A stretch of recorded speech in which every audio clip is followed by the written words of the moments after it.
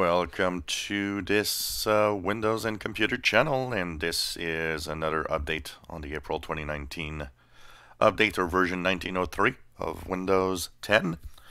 So, of course, a few more questions to answer and a few observations of my own.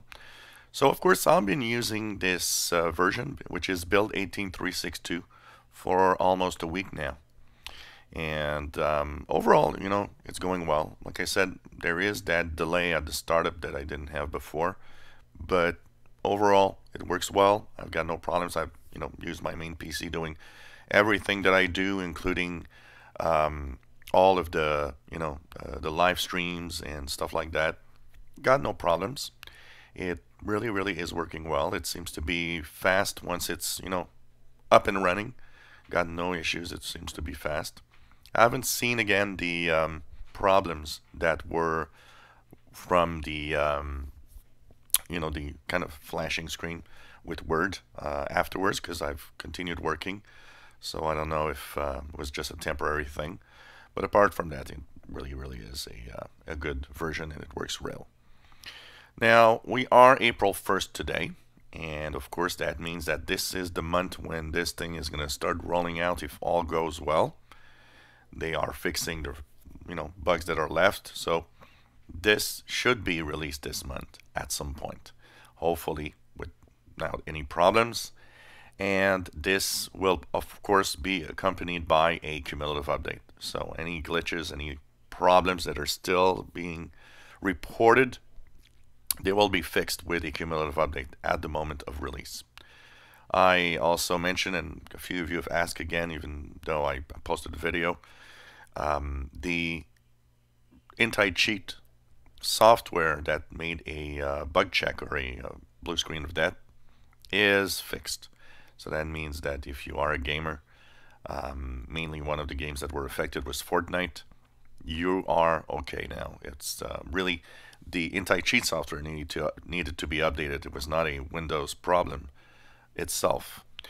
Also, of course, there are still a few glitches that are reported of known issues, like the Realtek SD card readers that could affect some users, and the XFi Creative sound card also that has some issues. It would seem that both of these are to be fixed by the manufacturer. So that's, once again, two things that aren't Windows related in the problems. Apart from that, most of the people that have updated to 18362, April 2019 update, seem to have a good experience. So that's good news for the rollout, because that also means that things should be okay when it rolls out. Except for the fact that I told you I got a little slowdown at the startup. It's kind of slow to start compared to the previous version. I'm not alone, because I've seen in the blog post a few people saying, well, there's this delay at startup that I didn't have before.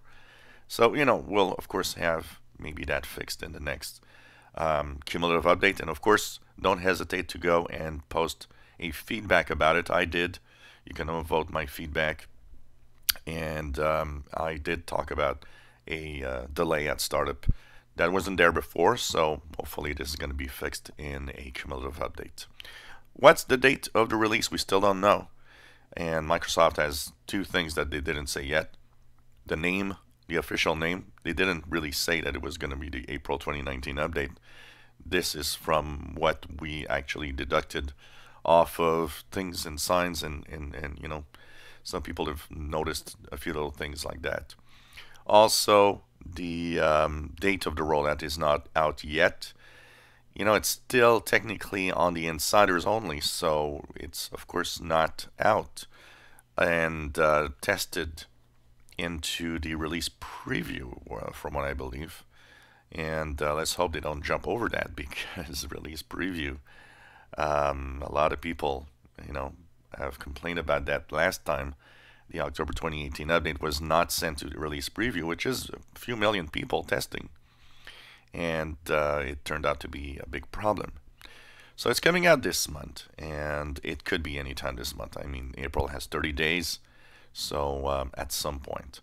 A lot of people have been asking, will I have it the first day? This will roll out in waves, very slowly at first, because that's the way that it works.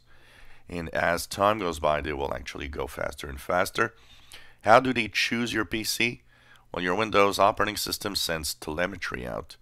And so what they do is they look at the telemetry and they actually look at what is compatible or not in your machine with that telemetry.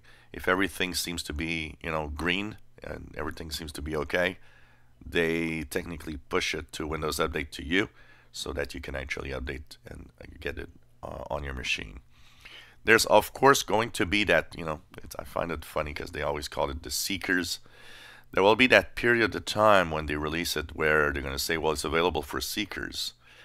And that means that if you manually go and do a Windows Update check, it should appear if it's compatible with your machine.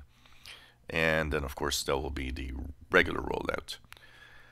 Once again, a lot of people are wondering and scared of the consequence of, well, if I don't have the October 2018 update, could that cause a glitch in the April 2019 update? Will something be missing?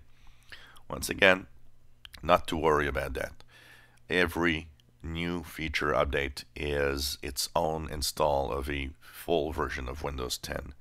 That means if you jump over version 1809, there's absolutely no problem there. You'll just be in the April 2019 update. You'll have skipped a version.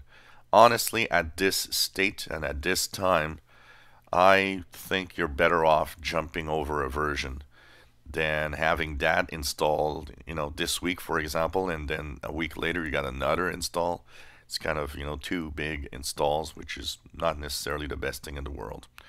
So don't worry. And once again, if you don't have the October 2018 update, not to worry, 74%, roughly 74% of all of you don't have it yet. So, it's the majority. The majority of you are still on the April 2018 update. So you'll just jump over and get to the April 2019 if you don't get it. So not to worry, it's not a problem. So of course, on this channel, this is a month where we are going to observe the rollout. And throughout this week, we'll have lots and lots of videos showing you the new features of this new version of Windows 10. If you enjoy my videos, please subscribe, give us thumbs up, and thank you for watching.